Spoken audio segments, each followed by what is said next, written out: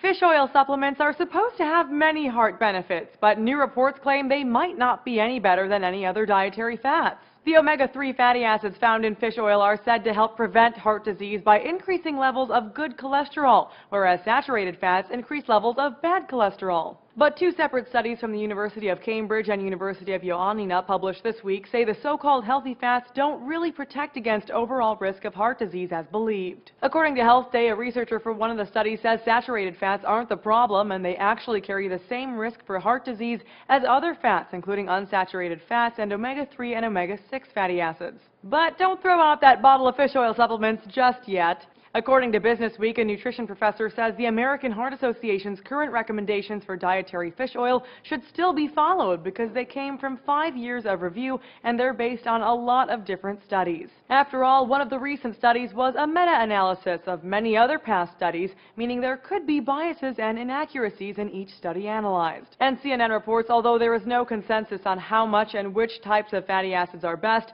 it's agreed avoiding trans fats and increasing consumption of fruits, vegetables, and whole grains contribute to a healthy heart. The researchers also note consumers should focus on getting omega-3 fatty acids from food sources rather than supplements. For Newsy, I'm Candice Aviles.